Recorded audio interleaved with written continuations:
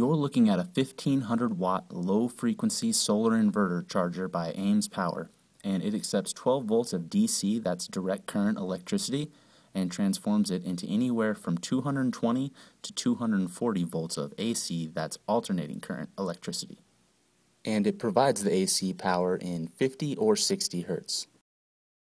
And you can see the inverter's positive and negative DC terminals here, which again connect to a 24 volt battery bank. And we recommend using 4-gauge cabling when making this connection. As you can see on the bottom left hand corner of the DC side of this inverter, there are switches SW1, 2, and 3. SW1 changes the low battery voltage trip point, SW2 changes the AC input range, and SW3 changes the frequency at which a load is sensed in power save mode. We'll refer you to the user manual for more information on these features. There is also a port on the DC side of the unit for an optional remote, and another SW switch, the fourth one, that will allow you to switch between AC and battery priority modes. And switching over to the AC side of this unit, we're going to take a look at the direct connect terminal block, which is one of the more sought after features that this inverter has.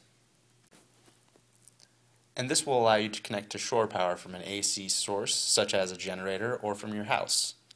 And this is the way that you'll charge your battery bank.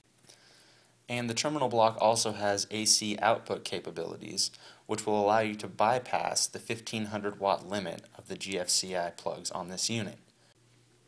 The direct connect terminal block on this unit also allows for what's called an uninterrupted power supply, which in the event of a power outage will allow you to keep all your appliances running without any interruption.